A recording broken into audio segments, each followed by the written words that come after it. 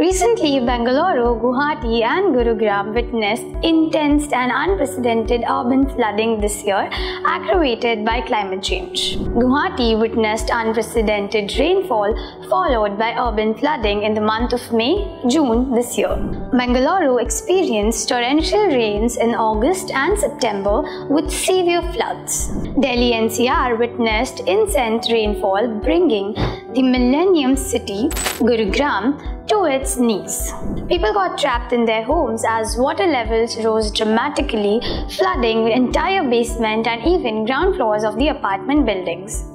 The main cause of urban flooding is a poor drainage system that is inefficient and unable to carry the storm water generated from rainfall. Haphazards and indiscriminate urban sprawling and unplanned infrastructure development are responsible for drainage failures, besides the inefficiency of engineers and the management system. On top of that, climate changes like extreme rainfall have made matters worse. In most Indian cities, the natural drainage systems have been destroyed due to unwise urban development. Earlier, natural waterways worked efficiently by carrying the surface runoff generated from rainfall to various sinks like rivers, low-lying swamps, and other types of wetlands. Natural drainage, once jeopardized, is usually difficult to compensate fully through engineered drainage structures.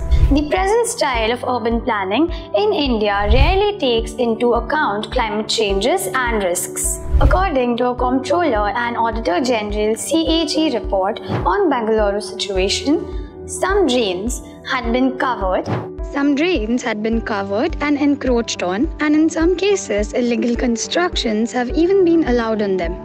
An Indian Express report clearly highlights how clogged drains and human encroachment combined with rainfall brought Guwahati on its knees.